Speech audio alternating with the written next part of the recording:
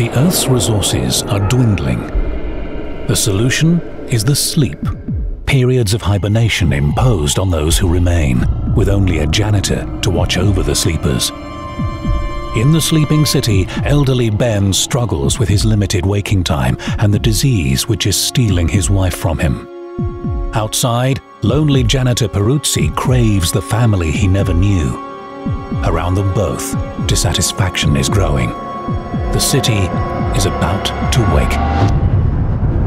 Kings of a Dead World by Jamie Mollart, coming June the 10th, 2021 from Sandstone Press.